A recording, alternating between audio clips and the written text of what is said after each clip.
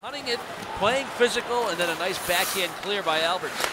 Not being an analyst, I didn't want to say anything, but I'm thinking, man, you better get that puck if you go all the way into the corner, because now it's 5-on-2 if they come out with it, or at least 4-on-2. Connolly, Kotalik, look how close they are as they set up in the 64-foot offensive zone.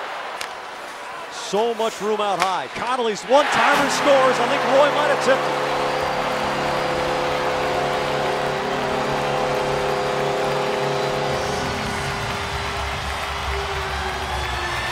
Jack, in my mind, the most effective 5-on-3s are when you transfer the puck from goal line back out to the tops of the circles.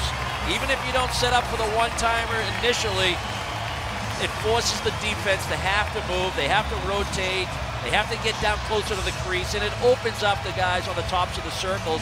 And this one-timer is going to be successful. Connolly at top of the circle, Derek Roy in front of the net. Nice feed from Afinogenov from down on the goal line. And as the Bruins try to be aggressive along the goal line, it opens up that simple little passing lane. Down to the goal line, back out. Go across, back across, down to the goal line, back out. That kind of puck movement, I think, is the most effective 5-on-3. And when you have skill level like the Sabres have,